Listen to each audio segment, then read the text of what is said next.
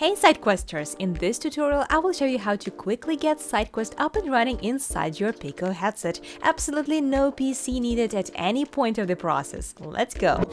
First, open the browser in the headset by going to My Library and then Pico Browser. Type in sdq.st/get in the address bar. We created this shortcut to make it easy for you to locate our VR app. Click on Download. The file is only 15 MB large, so it will download in no time. Unlike Quest, Pico can install APK files directly in the headset. Click Install, and once it's done, you'll find it in My Library.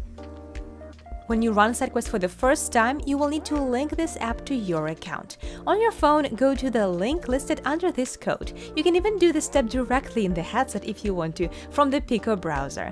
Here, sign into your SideQuest account or create one if you haven't already, and then type in the code exactly as you see it in your headset.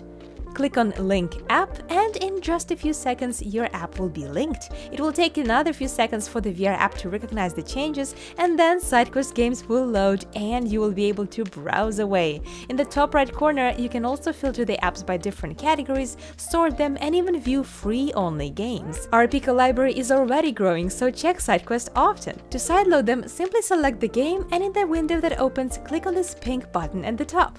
Now you're all set to discover more VR games on your Pico headset. Thanks for watching and happy SideQuesting!